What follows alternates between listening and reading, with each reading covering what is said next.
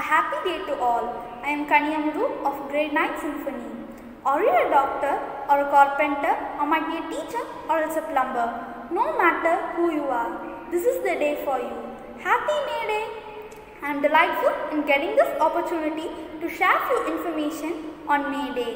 May 1st of every year is celebrated as International Workers' Day or Labour's Day. In this day, we show our due respect to the labourers and workers around the world, dispelling the difference between them. This is also the day we take pain in remembering the past labour struggles against workers' rights violation, including lengthy work days, poor condition and child labour.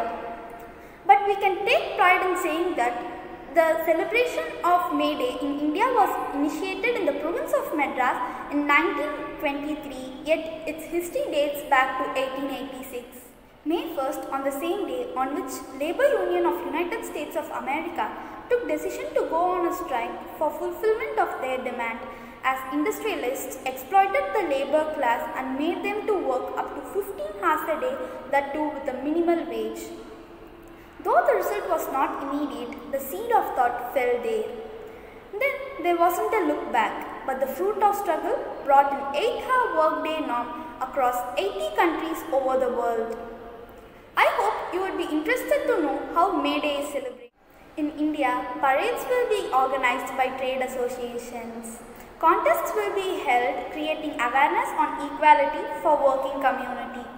In UK, celebration will consist of Morris dancing, crowning a May queen and dancing around a maypole.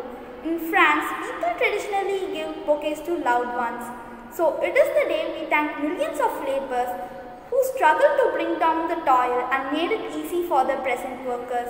We should also be thankful to the workers around the world on whose effort the world is still in progress and prosper. Happy May Day to all!